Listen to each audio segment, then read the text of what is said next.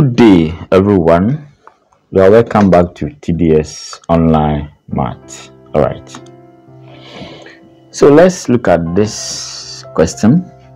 All right. So we have log x to base 4x, and we have x to base x on 2 equals to 2.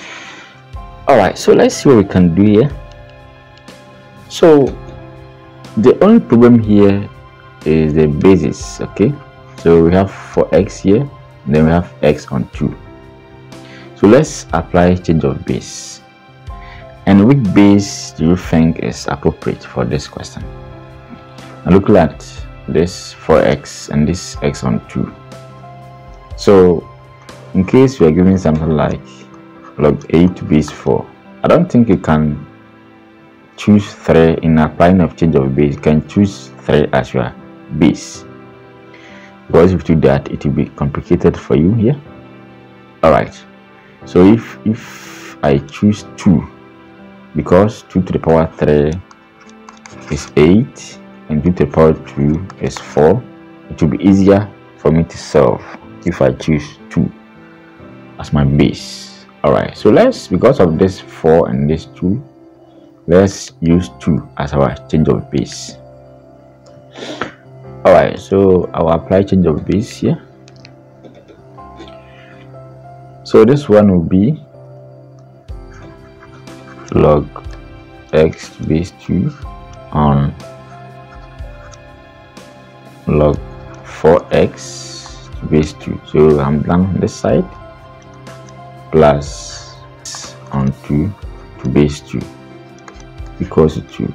All right, so this one is a product 4x, so log a plus log b is log ab. So I can prove further by saying log x on log 4 to base 2 plus log x to base 2. Okay, plus, so the numerator still remains the same. This one is a quotient, so x on 2, so log x to base 2 minus log 2 to base 2. All right, because it's 2. We know log 4 to base 2, this one will be 2 to the power 2, where the power will be here. Then logarithm of a number, the same base as the number is 1. So it's like this, log 2 to base 2 is 1. So if you express this one in the form of this, get 2. Okay, so I don't want to waste time here, so I'll get log s to base 2. So this side will be 2 plus log s to base 2. So we have log s to base 2 in common here, so minus, so this side is 1 equals to 2. All right, okay, so the next thing is to run through the x2 expression. We have log s to base 2 in common, so let's represent it by a variable. So log x to base 2 to t. So let's set it to t. So where you see log x to base 2, you put t there. So the new equation becomes this, plus t plus t on t minus 1 equals 2. So this one becomes simple expression. All right, so let's multiply 2 by the LCM. Okay, so let's multiply 2 by the LCM. So this is the LCM. So if I multiply 2 by the LCM, this one will cancel itself. So I will leave it t minus 1 times t plus, and this side will be t times 2 plus t. This side will be 2 times 2 plus t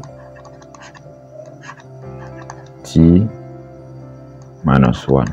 Okay, so we have t squared minus t, 2t plus t squared. Okay, so let's expand this. So we have 2 out, so this one becomes 2t minus 2 plus t squared minus t. Okay, so we have 2 t squared plus t. Okay, and we have so in the brackets have t squared plus t minus 2. So we have 2t squared plus t, 2t squared, okay, plus 2t minus 4. Okay, so this one will cancel. So my t, I will leave it 0. So 2t minus t minus 4. Okay, so this side will be 4 equals to t. Okay, so we have 4 equals to t. So answer. So remember, we represented this one by t. So I can plug in t here.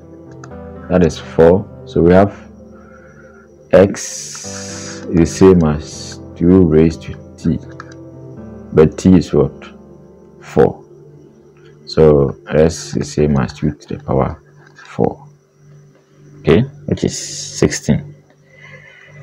Alright, so thanks for watching.